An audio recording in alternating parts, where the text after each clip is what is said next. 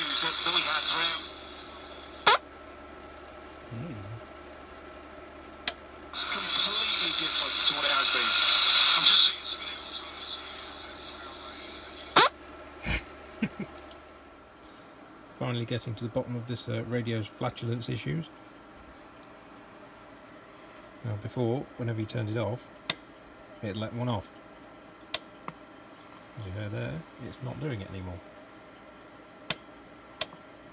What it was this capacitor here, which one of them is the cathode bypass cap there. It's not open circuit, but it's not very good. I bridged it with that for a minute. Now if I take that off,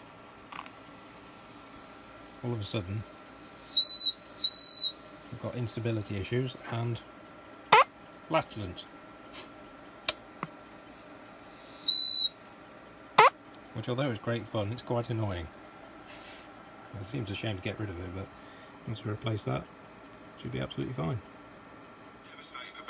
That's it, farting is cured. It looks a bit of a bodge, but it'll do. Louis an Arsenal fan, Louis. See, no farts. Arteta deserves more time. Arsenal going to win the Champions League in 5 years. Oh, hello, hi, what? Hello?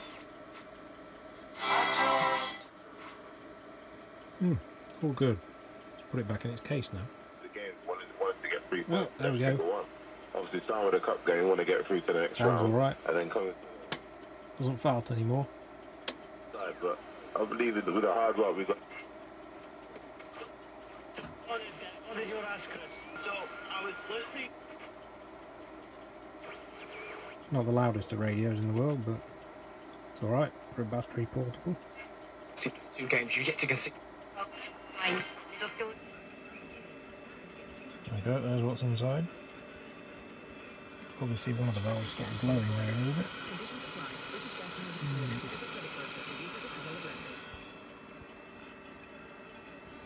There's space for some batteries, you see. I'm running it off of these at the moment.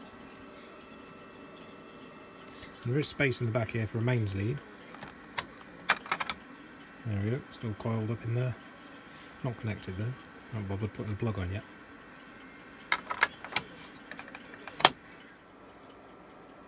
I've changed a lot of caps and things underneath there as well. You can probably see most of the replacements. I know they're not the most attractive replacements, but they'll do the job rather nicely.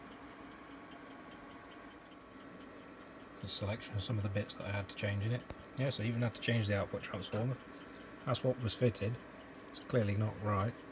I managed to find a boxed new direct replacement, which you can just about see it there. Fits perfectly. Had to make a bracket for it though, because somebody had thrown that away when they changed it for that one, which was held in with a bit of coiled up elastic band. That was the box for the replacement.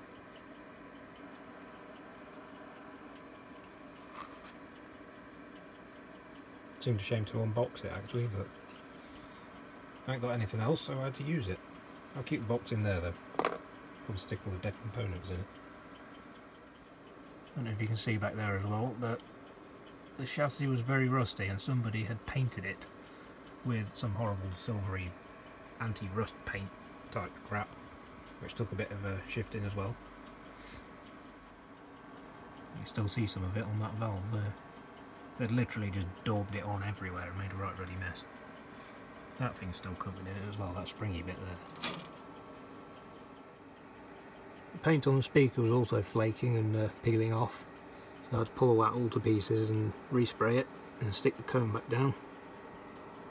Sounds a lot better for it though, because if the coil was rubbing it sounded crap before. There's still a few cosmetic issues to sort out.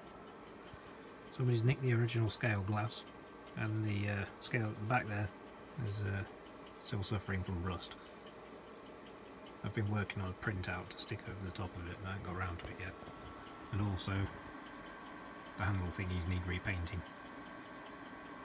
Could do it with a bit of a polish as well actually. I did do it a while ago, but it needs it again. The other common feature of these is always these slats being broken at the back. Somebody's had a go at gluing a bit back in there. They've not done a very nice job of it. There's arrow glides everywhere. I'll have to clean that off at some point. Sport at the Brentford Community Stadium. But those games between now and Liverpool, there's some points.